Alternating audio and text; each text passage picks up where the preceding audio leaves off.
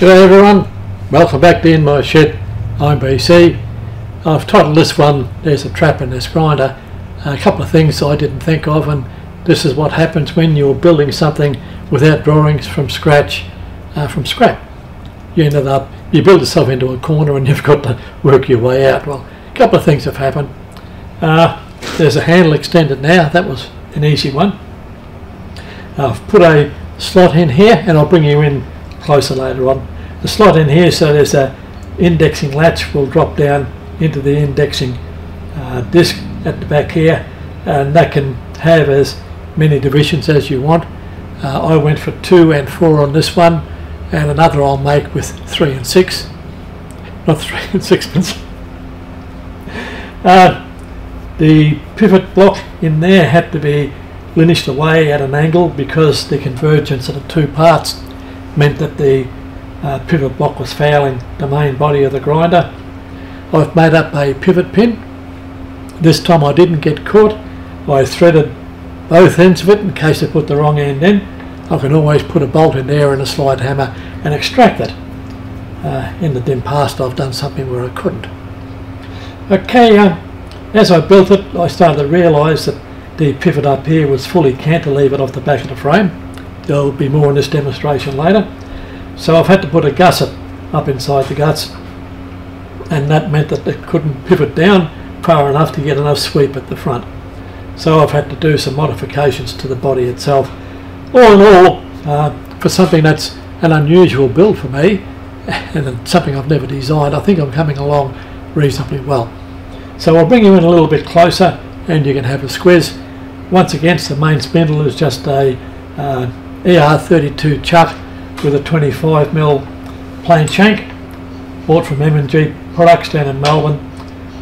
Quite cheap and very good on concentricity.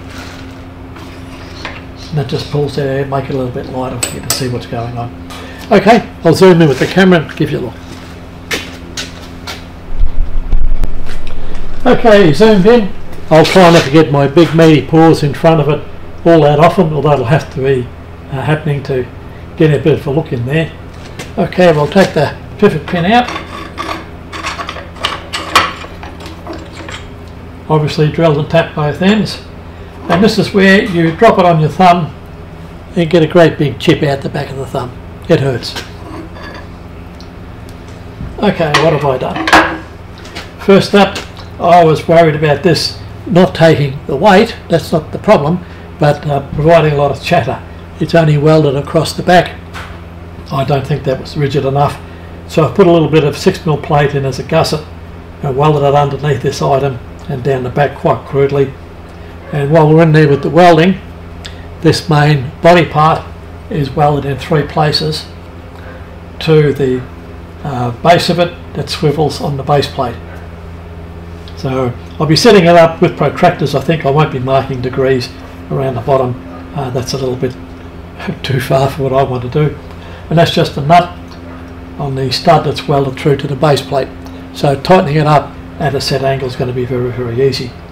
But much to my dismay, putting that gusset in only gave me about 5 degrees below horizontal for the main body, and I wasn't sure that that'd give me enough room or enough movement to get the sweep I wanted at the front of it. So lo and behold, big grinder slot on the back and big grinder on the left, only to find out it's got a big round on the other left, closer into the pivot. So yep, you get your left and rights mixed up, and then I marked it with the Sharpie a little bit too far over, so I had to grind it out again. But now it comes down fairly well. I get probably 30 degrees below the horizontal, which means the front of it will sweep up quite well.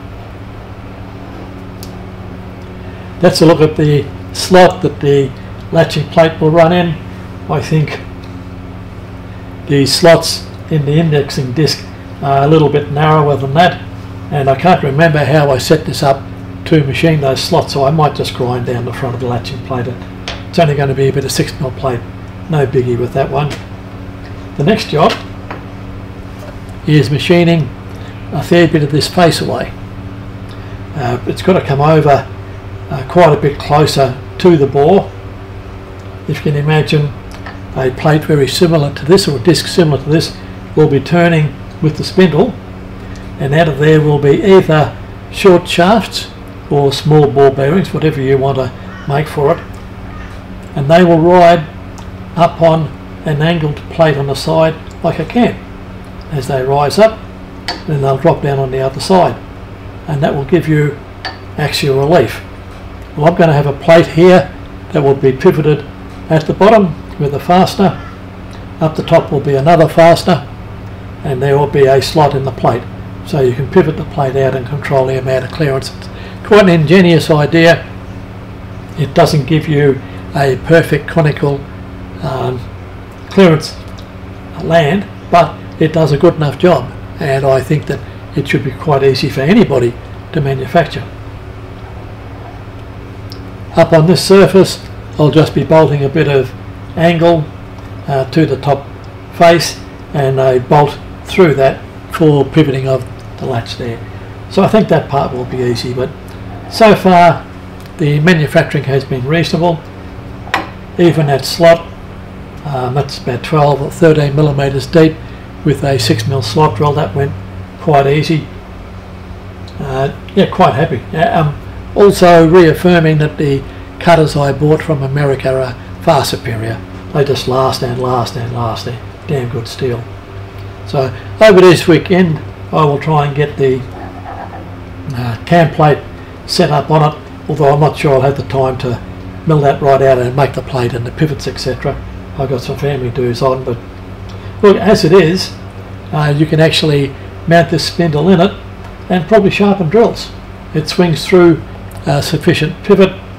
If you just line up the existing cutting edge with the edge of the grinding wheel, you'll be near enough, and the cross feed on your table to get the in feed into the wheel. So it is a reality. It's as good as working. So thanks for sticking with me so far.